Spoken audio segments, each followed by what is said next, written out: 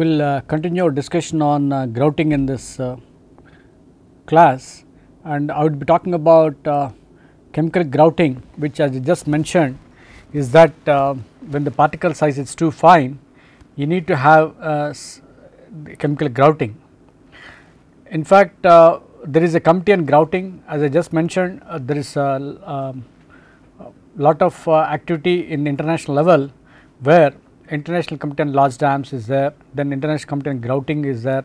There is a group on ground improvement techniques, which is called Technical Committee on Ground Improvement Techniques. They have some rules, and the chemical grouting is defined as any grouting material characterized by being a pure solution, and then no particles in suspension. That is one definition, but in practice what we say is that it is not just a solution like a chemical solution that you have.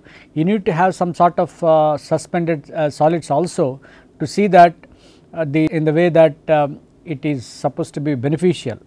So what we say is that it is the more of a solution, and we have many types of grouts here, which are chemical grouting, as I just mentioned. Actually there is one reference by Carroll who did lot of work on these lines, and you have a lot of chemical materials here. It is called, they have sodium silicate formulations, acrylics, lignosulfates, lignosulfonates, phenoplasts, aminoplasts and other materials. Actually a lot of material is available on this. As I just mentioned, it is a good treatment method for a low where you need low viscosity, when a low viscosity, like the particles can go slowly into the pore sizes, and then because of the chemical action also they can be very effective. And each of these chemical grouts have different strengths, cost, viscosity, toxicity, durability. In fact, they have even some effects also, because they are all chemicals. The major difference between the particulate grouts, like we saw, bentonite or cement, and some of them, they are all more particulate grouts. They are called particulate grouts, and the chemical grouts is the penetration characteristics. We call it penetrability. The chemical grouts can penetrate into soil with finer particles. The penetrability for chemical grouts is a function of the solution viscosity, whereas penetrability for the particulate grouts is a function of particle size. This distinction is very necessary, because when you are trying to design a grout, you should know what is the size of the particle there. Then if the size of the particle is going to be very little, somewhat coarser, then one can go for particulate grouts, means particles which can be in a suspended form, they are bigger size. But in when you want low viscosities and other things, like the particle size being very low, you need to go for chemical grouts. This distinction is very essential. You can see that the grouts, chemical grouts have a big variation. You can see that gravel, sand, coarse and silt sizes are here. The cement could be just applicable to this range, cement, but cement plus bentonite or bentonite alone could be somewhat higher. Then polyethylene and polyacrylate properties, they have somewhat higher. You can see that aminoplasts and others, acrylites and something, they have a bigger range of applicability for depending on the particle size. Say for example, this material could occupy or serve a big range of particle sizes, ranging from gravel to coarse silts or clay soils as well to some extent. And whereas a compressed air also, like you along with that you inject compressed air into the system, the possibility it enhances the whole issue, like it can be useful to some extent in some of this grouting system itself, like to increase efficiency. This is another table that one should have a look at it. Depending on the type of chemical grout, as I just mentioned, it could be sodium silicate or silicate, lignochromes, all that you have varieties of materials. Their properties are also here given, and then depending on we know that the viscosity is in terms of the kilopascals or pascals, unit of per this thing. So you will see the per second actually. gel time is something that we need to understand, that what hardening time or setting time. So, you in some minutes it is given. Polyethylene, it reacts instantly with water, whereas aminoplasts they take some time and all that. So, strength in coarse sand, what is the order of strength they get? You can see that they have some it is quite good in MPa, it is very good. Like unconfined compression strength of say clay or sand could be very low, it could be just even 1/100th of this or much less than that. So, but then by adding this some of these materials, it gets improved by this much number, which is quite good. And there are some issues that are like as I said, risk and toxicity, because they are chemical in nature, and so there is some risk associated with that. It can be a risk in terms of the skin allergy and all that. It is a silicate, of course, is a household chemical. Phenolic resins, respiratory irritant, caustic. So, in some places it is also banned, like acrylic resins, they are all banned neurotoxic. Okay. Then respiratory irritant and all that. So, when somebody is trying to chemical grouts have been effective, but it does not mean that they may, if you do not take proper care, the possibility is that they may affect the health, human health, or operating persons are there. So, but otherwise they are okay. Like when you are trying to operate, during that one should take care of these health hazards, then otherwise it is all right. So, some of the remarks are also here, that how in what form it is better and all that in the sense. So, for example, silicate, only 1 or 2 stable gels of high penetrability are there, and lignochromes, hexavalent chromium is an accumulative pollutant and needs clarification to remove particles. The other chemicals they have a poor gel time control with high strengths, some certain needs, one should really do some sort of analysis, because the fact that you have so many chemicals does not mean that you can use them directly. They need to really do one should do lot of studies with the chemistry background and see that they are very effective and also do not have difficulties when you are trying to handle it in the field. So, I will give you small examples here. This is in Michigan State, one construction company has done that. This is a tunnel, and then it is about to be it is caving in. It is about 31 meters long, 6 meters diameter, was constructed using the new Austrian method of tunneling. In fact, this is one method for construction of tunnels, because the site's conditions primarily consist of fine sand. Chemical grouting was specified to stabilize the sand and enable open face tunneling. So, in this case, since a fine sand material is there, definitely it caves in, and to increase that strength, when you are trying to do tunneling, like it is open face tunneling, what we call. So, one should stabilize it. So, that company stabilized it with a sodium silicate based grout. The chemical grout was injected through 41 tube manchet sleeves, each one over 100 feet long. These mission sleeves were drilled horizontally into to maintain an active undisturbed roadway above. The thing is that it is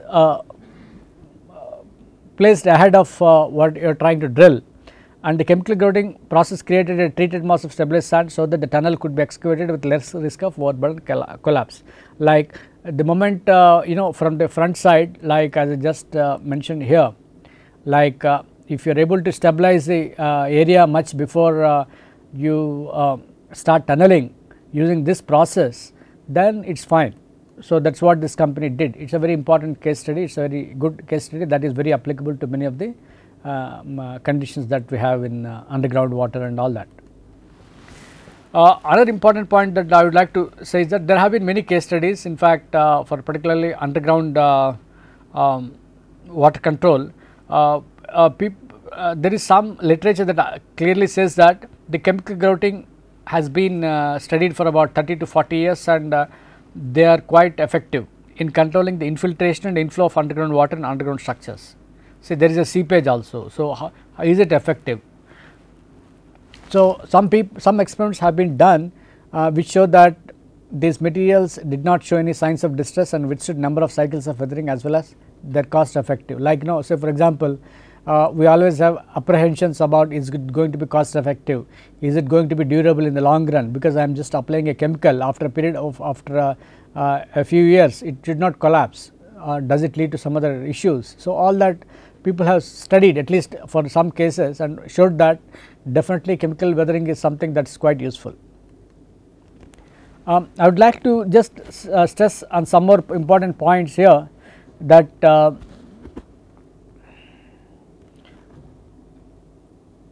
there is a spelling mistake. So, rheology of grout sits here. The rheology has 3 considerations: stability, setting time and viscosity, and as I just mentioned, the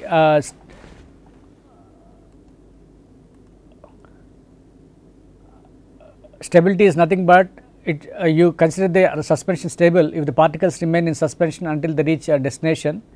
Setting time, it is a time required for the grout to harden and it is in the range of 4 to 24 hours depending on the additives used. And viscosity is a proportionality factor or a constant relating shear resistance to the velocity gradient. Like as I said, there is a force applied, and when you just do that, it should not they're all viscous fluids. Like water is one example. Water has a very poor shear resistance, but when you start adding some sort of chemicals or solids like sands or cement, then it achieves some sort of increase in shear resistance. So, it is also, we call it, we use that simple law of where we assume that as I just mentioned, the coefficient of viscosity we calculate, and this is a simple example of calculation of viscosity here. And suppose you fill up the slurry here, and it has two cylindrical tanks, one is with radius r1 which is inner one and r2 is radius out, and then it has filled up for a height of h, and we assume that the bottom does not offer any resistance, and we try to rotate this and try to measure the torque to move certain distance similar to our vane shear test. One can calculate the using some simple expressions available in literature, one can calculate the viscosity of the grout. So, that is one can do, like you apply a simple torque here in this manner and measure the viscosity, and that one can do that. In fact, people have been trying to understand that the rheology of the fluids particularly. So, we have what is called frictional resistance, and we say it is a Newtonian model we use, and when you just so what it means is that this is a concept that we have. The way that you want to model a grout is that this the grout has a frictional resistance, and it also, so the moment you apply a force, it has some frictional resistance, and also it has the what is called the viscous effects. So, to model that we use a simple approach, and we call it a Bingham body, and say for example, in this case you start trying to allow the liquid to flow. It has to overcome initial shear resistance, which is we call it tau naught, and then as the velocity gradient increases, then shear stress also increases. This is a simple law. We are familiar with Newton and non-Newtonian fluids. This we assume that it is a Newtonian fluid. The rheological behavior of the Bingham body is expressed as T is T naught plus mu dV by dz, and this particular thing is called this particular term is called rigidity. A thin plate with rough surfaces is to calculate is immersed in the grout, and the initial stress can be determined from the amount of grout sticking to the surface. We call it is equal to tau naught by gamma. Once the flow time from the cone and the rigidity are known, the true viscosity can be determined. Actually, this is called the rigidity, initial rigidity. And see the way that we do is that you try to pass between the two plates, and then once you pass through the plates then and measure the amount of grout sticking to the surface, we know its T naught also could be calculated and its unit weight is also known. So, one can take that, and also at any point of time one can use this sort of an equipment called cone testing, Marsh cone, in which you try to measure the flow, and once you measure the flow, and there is some simple relationship that is being provided in literature which show that for actually these are all different times, and knowing this initial T naught by gamma, and one can how much time it takes to come out. Flow time is measured for the first liter to flow through, like 1 liter is it's like it's a 1.5 liters capacity. We assume how much time is taken by the grout mix to see that the 1 liter of grout has come out, and once you know the time, and you can find out the flow ratio here using say for example this all in seconds.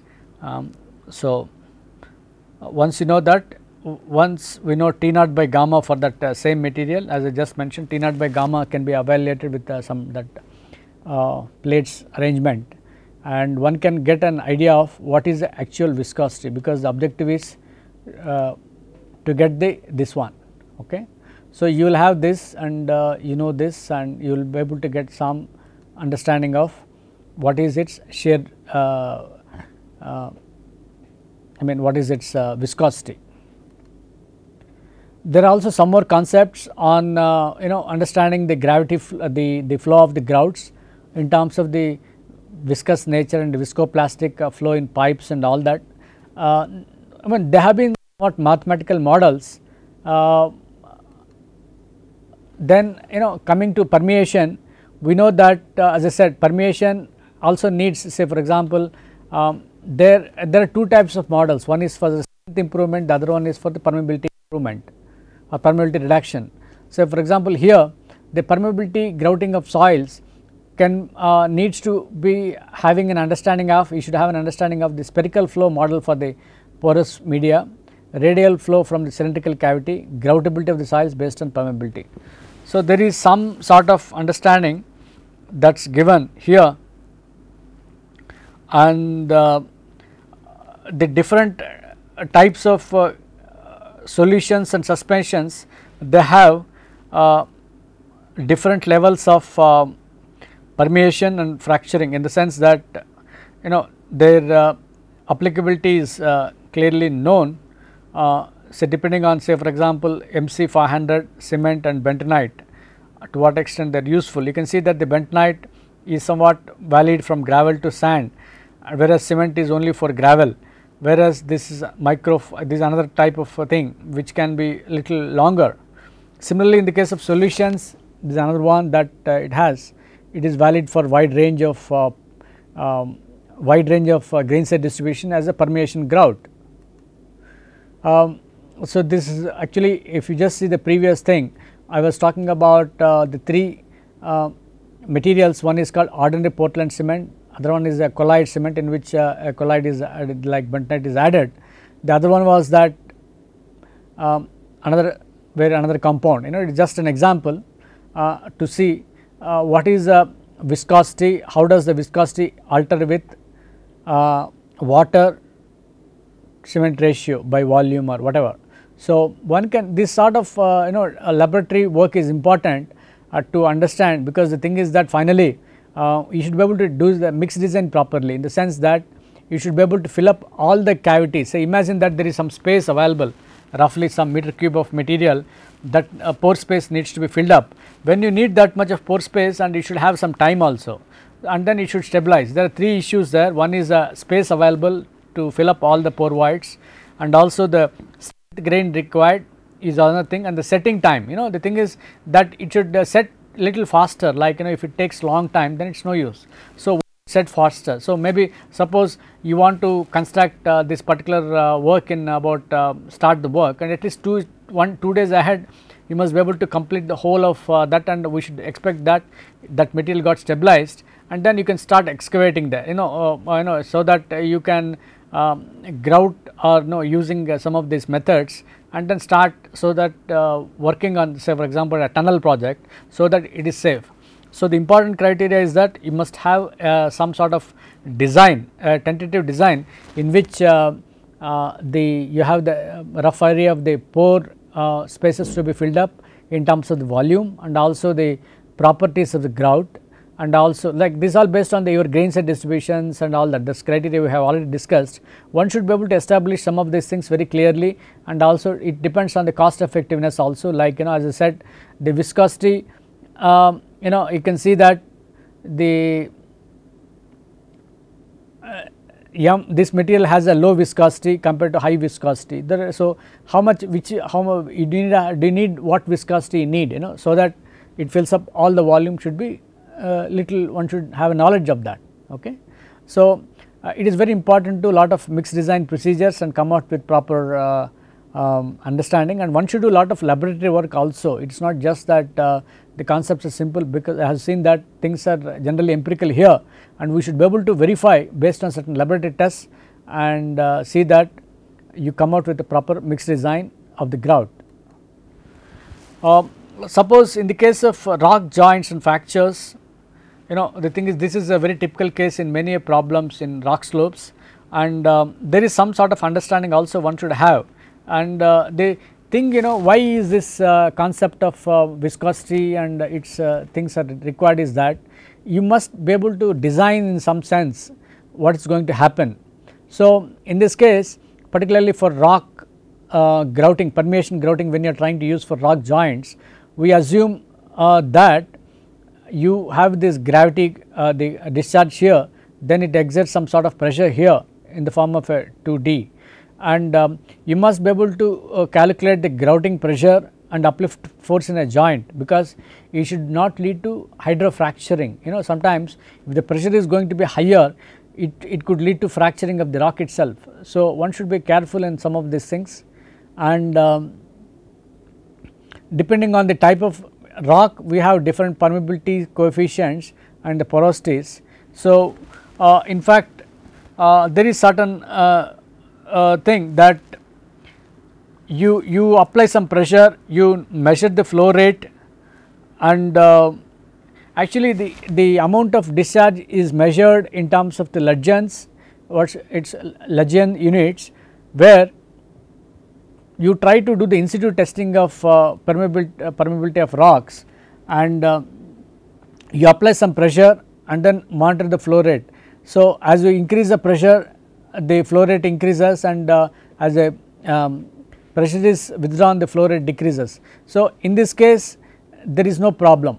So, this is similar to an elastic soil behavior, in which the exact say it did not lead to any fracturing problems and all that. So, but then I can show you there are some cases where one should, based on the type of the response you have, you can understand what type of flow it is, what could happen and all that. This is a typical diagram in which if the pressure is applied and the flow rate is monitored, this is a laminar flow.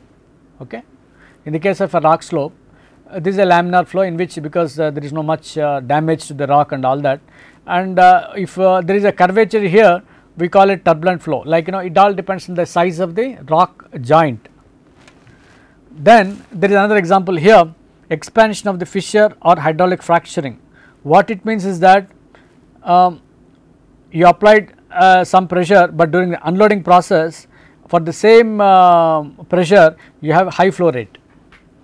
You can see here that I just take the pressure at this point, and if I just see the flow rate was less here, but while but then when during there is a higher flow rate in the unloading process, which means that there is some sort of expansion of the fissure or hydraulic fracturing is there, which means that the pressure was higher. Then another case was that like there is another possibility that you just apply the pressure, then apply some more pressure, then the possibility is that then come back, then the what happens is that the flow rate is still higher, and it is somewhat not sudden, and it shows that the washing out of the filling in the fissures. So, in a fissures in a rocky joint there could be many materials, and you probably removed lot of the filling material in the during the testing. That is what it shows. Like it only shows that there is lot of filled up material in the this thing. So, these are all in situ tests. Then there is another type that is called blocking of the fissure or the swelling of the rock. In fact, like see, this is one type, like you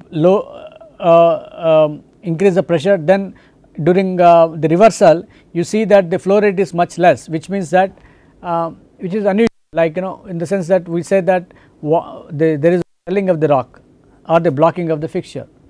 So, there is a somehow the block got there was a block in that area, and that so sometimes you may see that there could be people use this term called swelling of the rock, which is somewhat confusing, but then that is one of the terms that is used in rocks as well.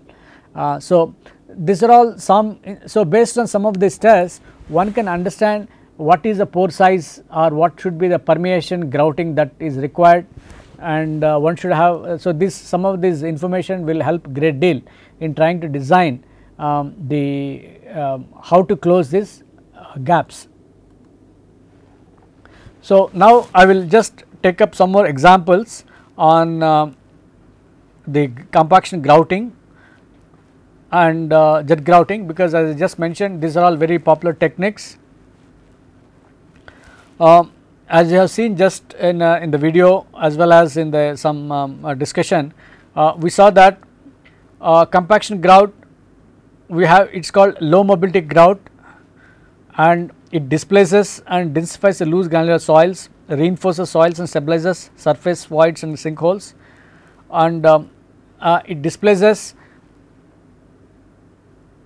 ground and improves the ground conditions. Like you can see that compared to native soil here, there is a densification achieved here, and then there is a bulb formation also, like it reinforces the soils to some extent, though we do not really calculate its how much of reinforcement contribution is there, because we know just exactly we try to what I just mentioned was that its densification is one important property here, then strength improvement by forming this column is also another important variable here.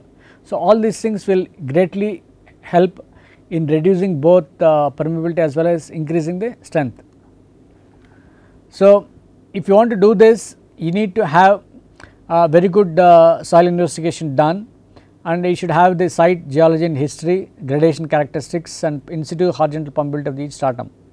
Typical type and the condition of the nearby structures and utilities together with plan and elevation will also help in the program, because suppose you are trying to do construction in the nearby in a highly habitated area or urban area, you need to understand that that cannot be done that easily, and you must be able to protect all the nearby buildings. So, the some of the geotechnical issues that we need to understand also are that the in situ vertical stress in the treatment stratum must be sufficient to enable grout to displace the soil horizontally. Like as I said, the in situ stresses should be somewhat we are using this technique in the case of loose sands, and when you apply this, the bulb formation should take place and density should it should be able to expand. If it can't expand, we know that the soil is very good. So, the in situ vertical stress needs to be sufficient to enable grout to displace horizontally. The grout injection rate should also be slow enough to allow pore pressure dissipation. This is another important variable, like it should not be too fast, because there could be temporary pore pressure mobilization that could lead to a lot of other difficulties, and compaction grouting can usually be effective in most silts and sands provided that soil is not near saturation. Similar to testing in sands near saturation, one should be see that the quick pore pressure mobilization should not be there. So, we should see that the soil should not be close to saturation, and there should be of course it could take some time because you are trying to densify the system there. Soils that lose strength during remodeling should be avoided. So, for example, as I said, clays they have some strength reduction because of disturbance. When you have disturbance, the possibility is that they should not lead to further settlements. So, we should avoid that type of material. So, greater displacement will occur in weaker soil strata. Excavated grout bulbs confirm that compaction grouting focuses improvement where it is most needed. Actually, what happens is that the excavation, the way that bulb forms is that it goes towards the area where it is weak. So, the bulb formation will be like that, where the improvement is where it is mostly needed, it goes, the bulb formation is towards that. Collapsible soils can be treated effectively by adding water during drilling prior to compaction grout injection. We know that the collapsible soils are something peculiar in the sense that they collapse with the addition of water. So, best way would be to stabilize collapsible soils is that you add water, then there is a collapse of the soil structure, then also do the compaction grouting. So, both combinations of water addition as well as compaction grouting will make the collapsible soil into a better soil, so that one can do the foundation construction.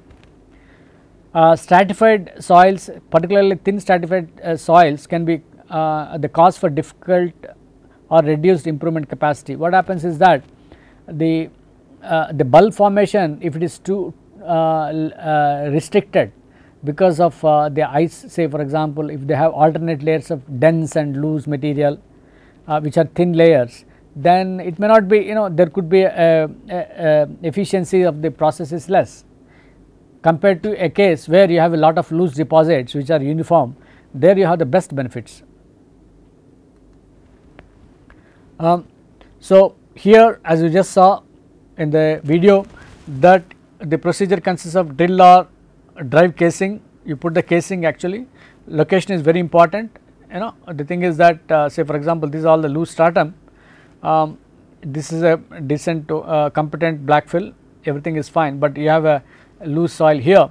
So, location is very important. Record ground information from casing in installation. Like, so the thing is that even the way that you are putting the casing can help you to get some information about the strength of the soil. So, typically bottom up, like what means is that we come from bottom, but sometimes it can even be top down. So, we try to come from instead of bottom, it can be from top also. Grout quality is important. We expect that you have done a good research or good mix design of the grout, and quality is correct in terms of the contractor that say you may do something laboratory work, or then finally the contractor should be able to come out with this material in a proper way and put it. So, pressure under volume, pressure or the volume of the grout are usually limited. Slow uniform stage injection. So, you try to inject it slowly, that the formation of the bulb takes place and it is quite efficient. On-site batching can aid control, like in the site it can be done in batches. Grout quality is important. Pressure, grout quality and indication of the heave are controlling factors. Sometimes ground heaving also could take place. Sequence of the plan of injections point is very important, like where you should start first in this particular plan. Say once you have the total building plans and all that, you must be able to decide where you should start first, because or should you come from how do you like one by one, how do you do that, that is very important. Typically pressures greater than 100 kPa is required to maximize densification.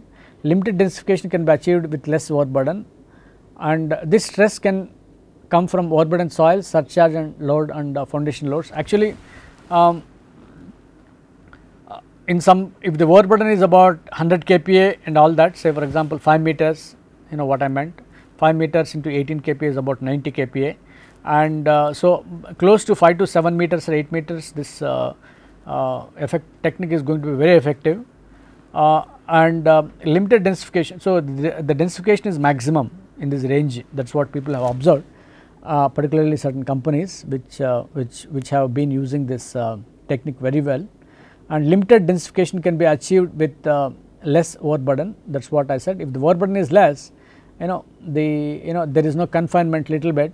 So, this stress can come from overburden soils, like if the overburden is there, then it is better, or even surcharge is there, it is better. When densification is the primary intent or the reason, a replacement ratio on the pressure gradient is applied on each stage of the compaction grouting. We try to just put in terms of how much of replacement can be done. It is compaction grouting volume divided by treated volume. If it is 5 to 15%, it is considered to be good.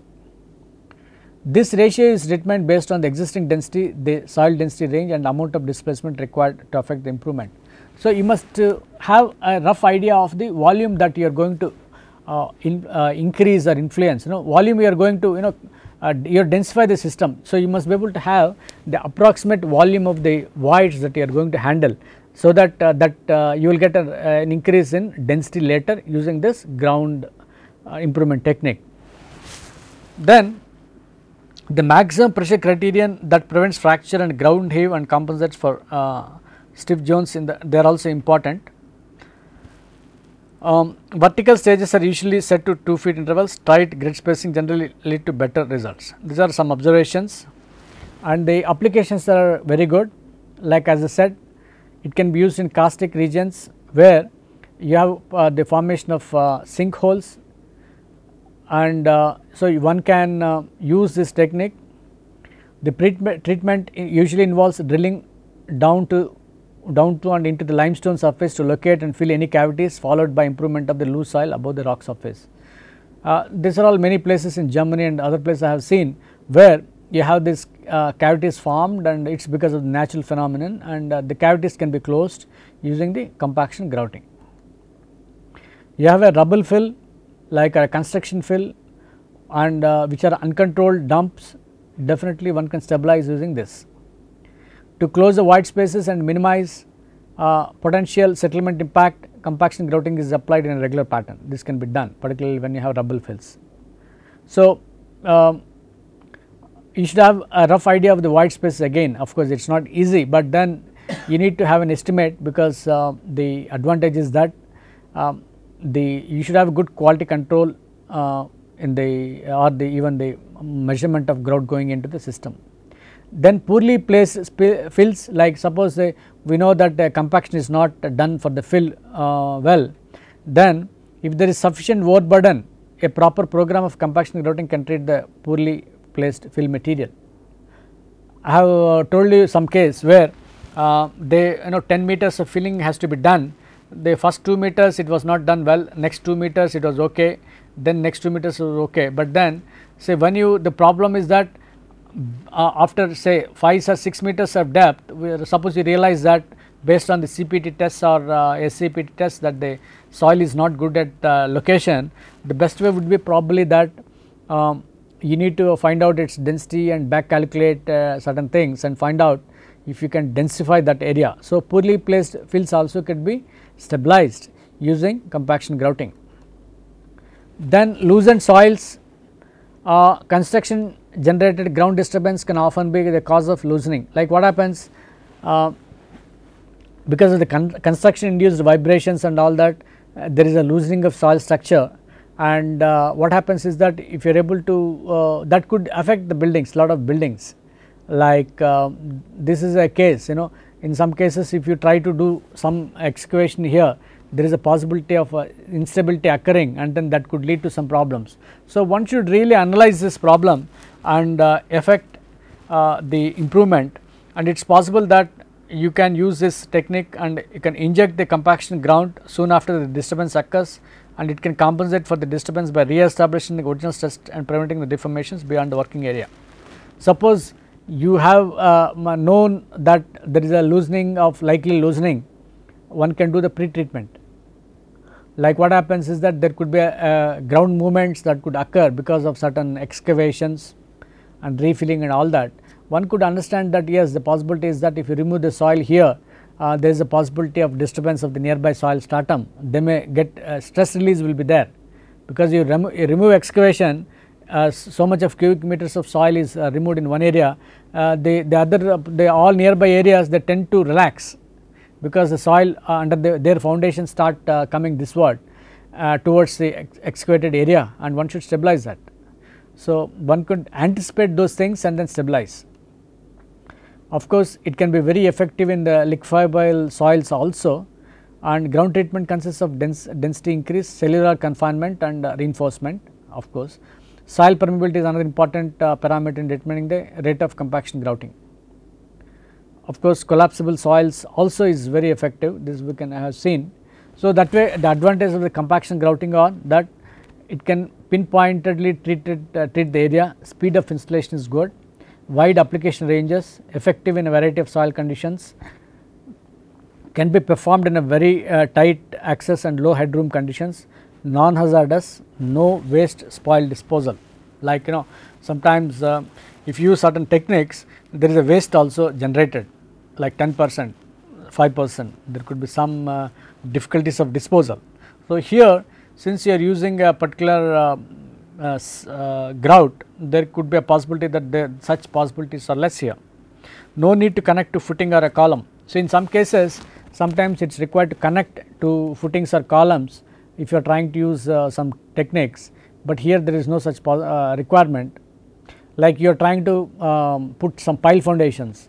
Pile foundations should be connected to the original structure, because they have to take care of the load.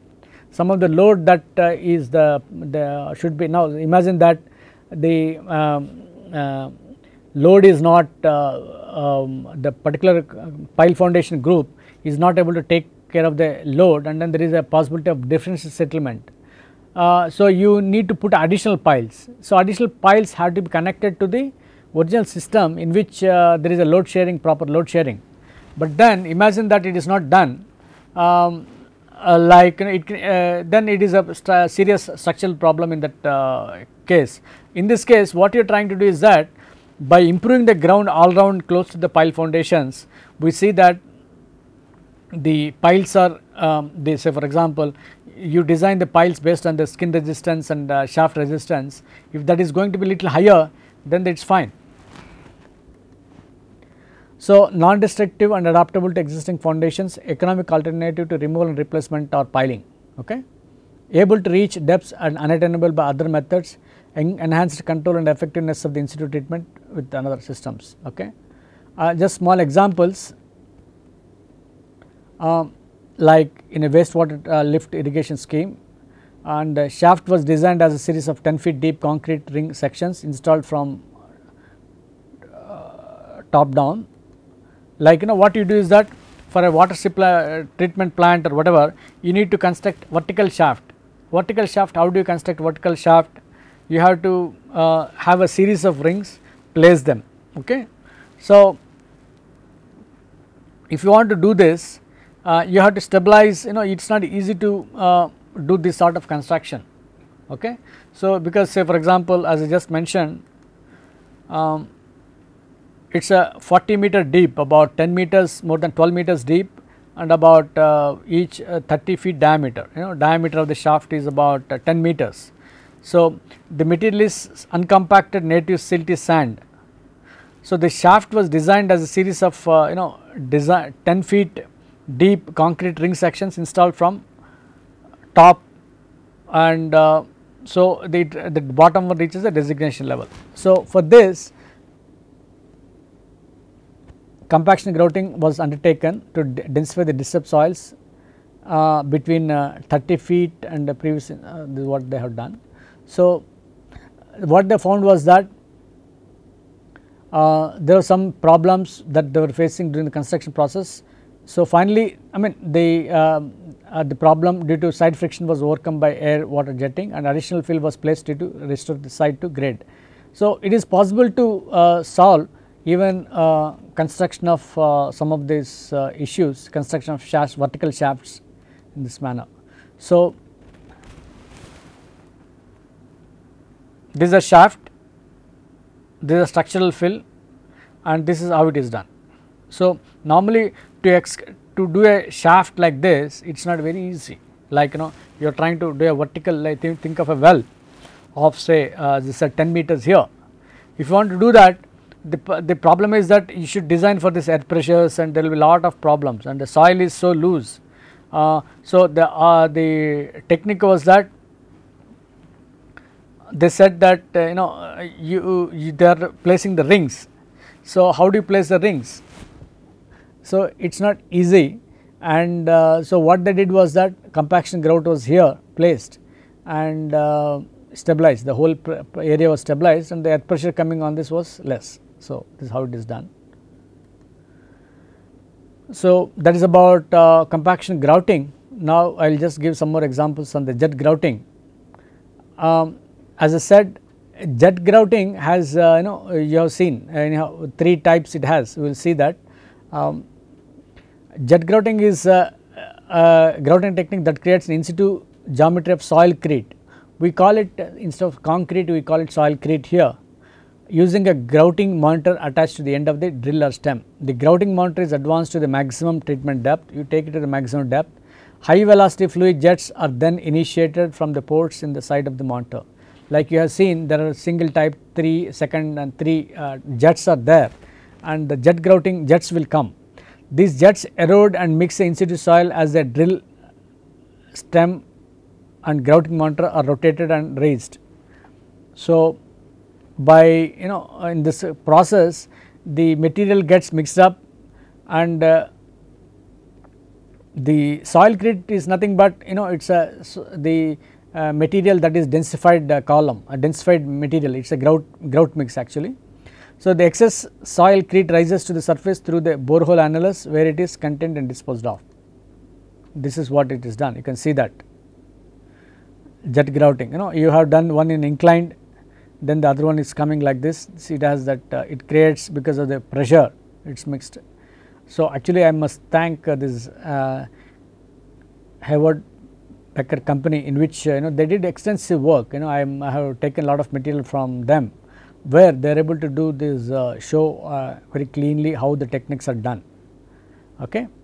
So you can see that this way it is done.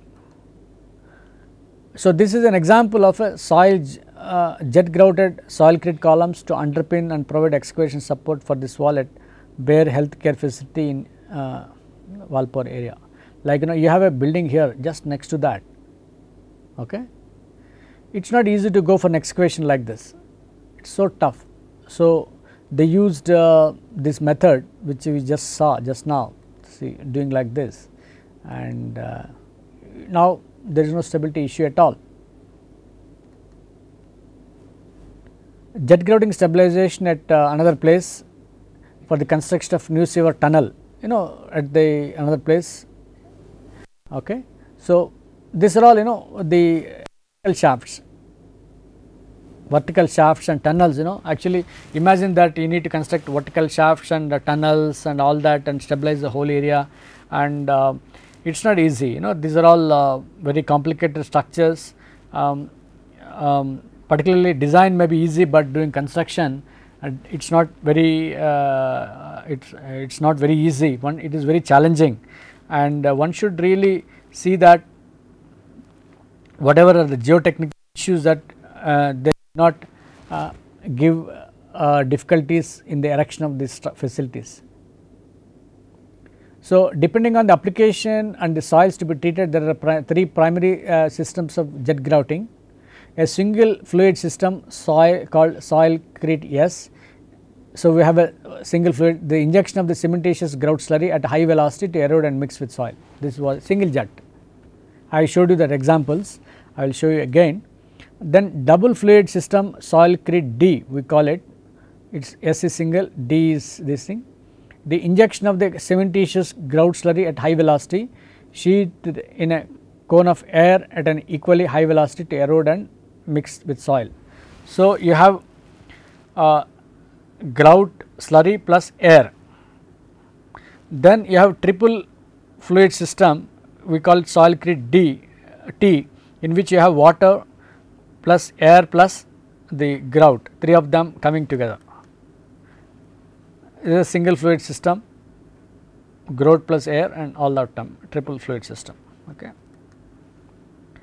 There are more variations of these systems than their systems themselves, but in most cases they are a bottom up process, like we try to do from bottom. Okay. This is to say that they use hydraulic rotary drilling to reach the design depth, and at that point initiate jet grouting parameter and produce procedures to create a cementitious matrix, soil matrix, commonly called soil crete. During grouting, the borehole annulus must be large enough to permit unimpeded up hole spoil return, like while in the annular space, when you are trying to do that, the spoil whatever is it should be able to come up. This allows for the control of the in situ vertical stress environment. A lack of this spoil return will result in hydrofracturing of the ground and the loss of control. Loss of this ground control can lead to extreme inconsistencies in the soil crete quality and geometry. These are some issues that they have, like again you can see that jet grouting process and the way it is done, single jet. Yeah, it is like so this is how it is done. The pre-drilling or the foundation may be necessary to access the treatment zone. Other emerging jet grouting systems include super jet or X-jet. There are some advanced systems as well in this case. Super jet system means a double fluid system reliant on specialized tooling and high injection energy for an enhanced erosion capability, maybe up to 5 meters diameter. See what is that erosion capacity? It is in terms of the diameter of the column that we are thinking. So if you have a super jet system, it needs about 5 meters, it can create 5 meters diameter columns. Think of very soft soil, Japan, and many places, of course in India. This is the way that they have been doing it. Like we know some institutes in Saga and other places, soil is so soft, so they have to go for advanced ground improvement techniques like this. XZ system, a triple fluid system using a pair of colliding erosion jets to create a more uniform and controlled diameter of the treatment. They have a colliding jets here, that is the difference. So what I would like to show to you is that the ground improvement has been a very versatile technique and has been proven to be suitable to many ground improvement applications, and these are all the references that I have followed for this. Before I just conclude, I think we should just have a look at some of the videos that we have done again, so that it enhances your understanding here. Like as I just mentioned,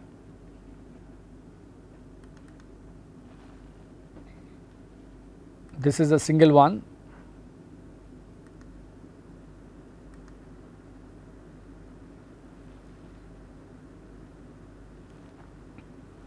Of course, as I just mentioned, this was done in India also by Keller and other group of companies. There are companies doing business in these lines.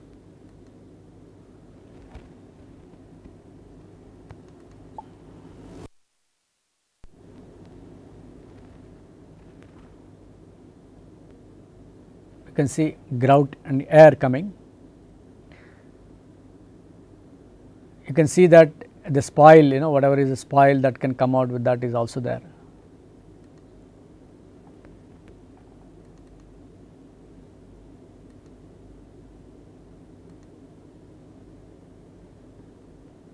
So you have air, water and the grout.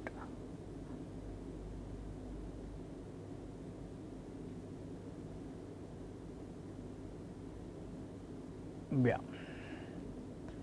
You can also have a look at the compaction grouting.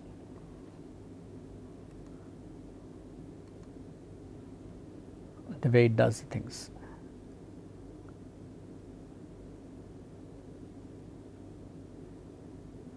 Here you can see that it is somewhat slower, as I just mentioned.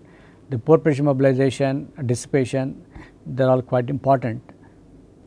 Like it has a different way of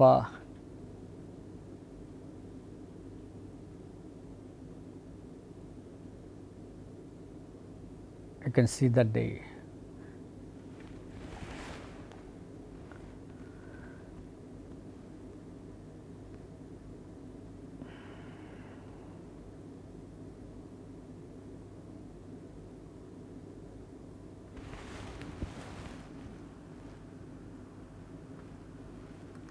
thank you.